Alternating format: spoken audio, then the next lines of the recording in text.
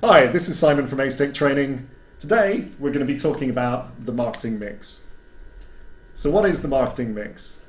The marketing mix is a model based on a commonly accepted definition of marketing by Adcock, Holborg and Ross, which says that marketing is all about having the right product in the right place at the right price and at the right time. The original model had four key elements: product, price, place and promotion. This then evolved into a larger model, which is called the extended marketing mix. This has 7 key elements. It has the original product, price, place, and promotion, but also has new elements of people, process, and physical evidence. So let's look at each of these in turn. First of all, we have product.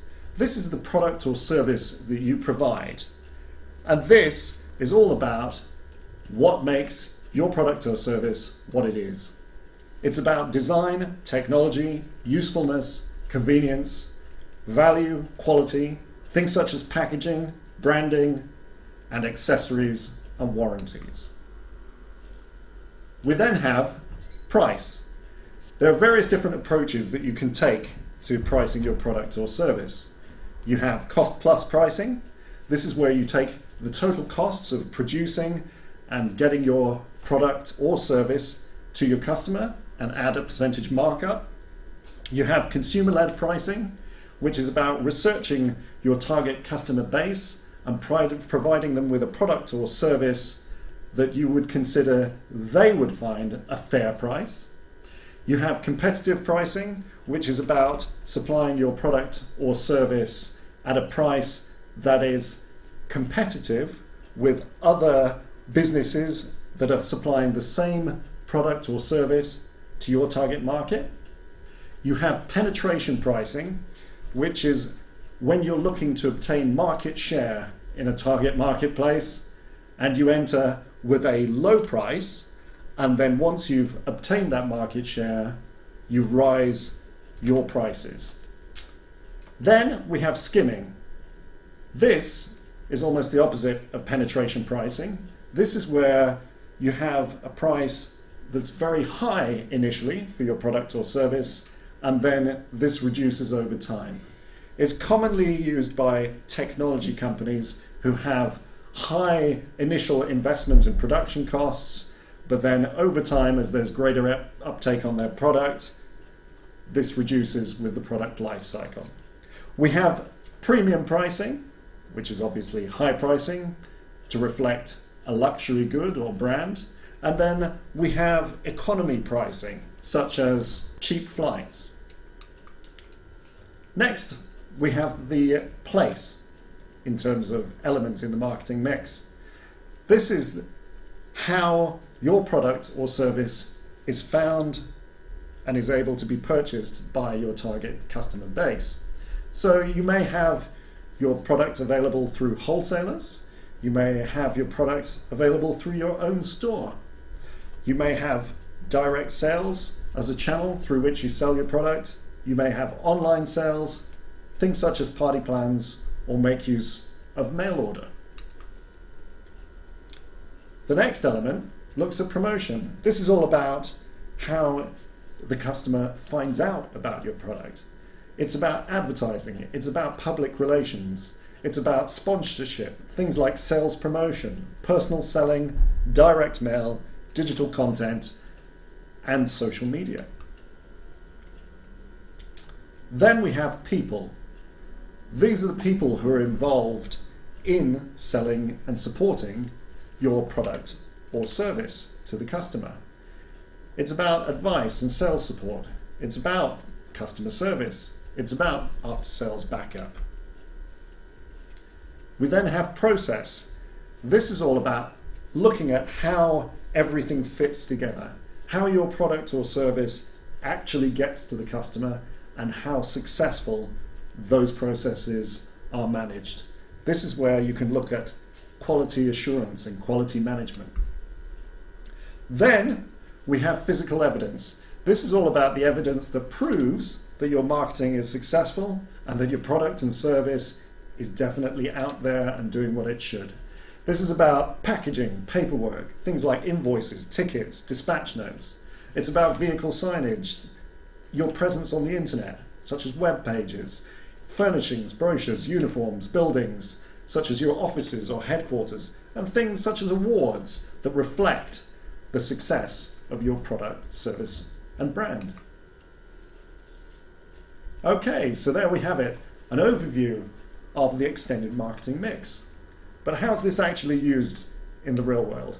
Well, let's look at a major global brand. McDonald's, well known everywhere. Here we have how the marketing mix looks for McDonald's. They have their products, obviously the core foremost one among them being the hamburger, but they don't just do a hamburger, they do a range of options with their hamburger.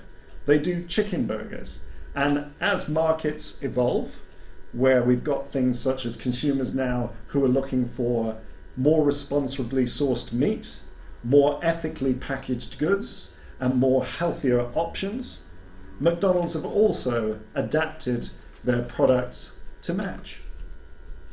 Pricing. McDonald's, obviously, with their range of products that they have different prices.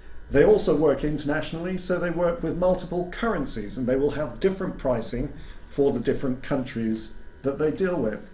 And they will work to probably a range of different pricing models. Placement. You can obviously find McDonald's burgers in their McDonald's restaurants, so they have a clear place you can buy their product or service. You can also look at information on them on the internet.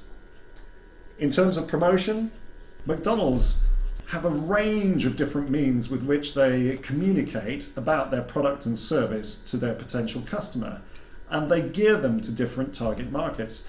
We have the standardized promotion, so things like their McDonald's arches, we have the logos on their clothes, clearly evidenced in the different restaurants that they have.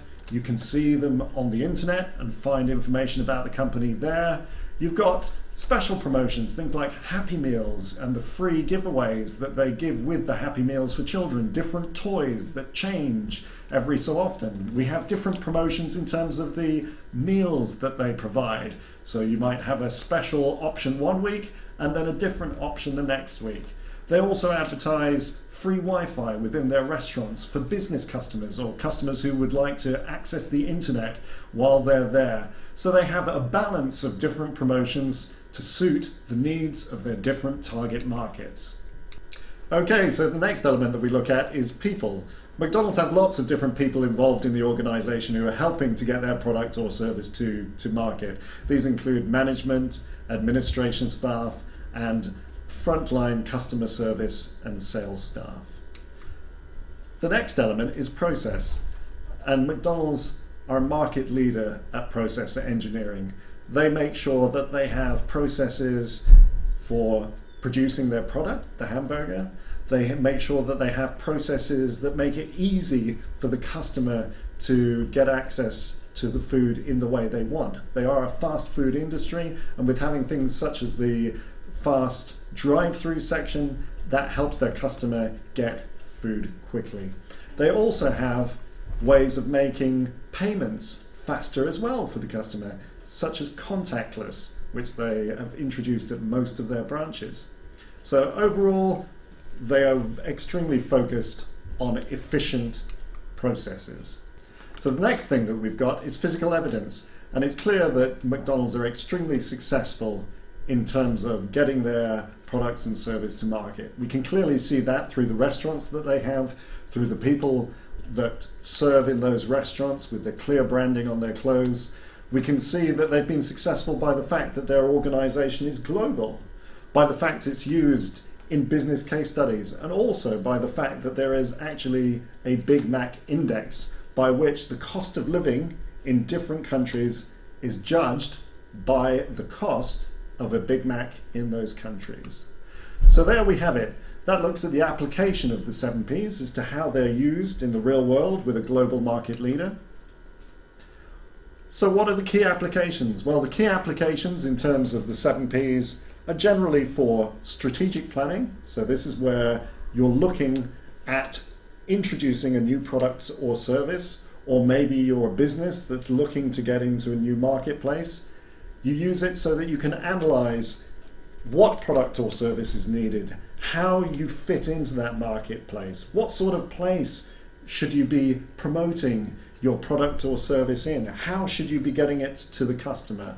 If you look at all of the individual elements of the marketing mix, this helps define your strategy in a much more successful way. You also have a use in gap analysis. So say you're an existing company and you have a product or service that isn't performing as you'd like within the marketplace. This is where you can look at each element of the marketing mix and see if there is an area where you have gaps or where things are failing, and it helps you to correct this. Okay, so there we have it, the extended marketing mix as an overview. And why do we want to have the marketing mix? So that we can make sure that we have the right product in the right place, at the right price, at the right time. There you have it, the marketing mix.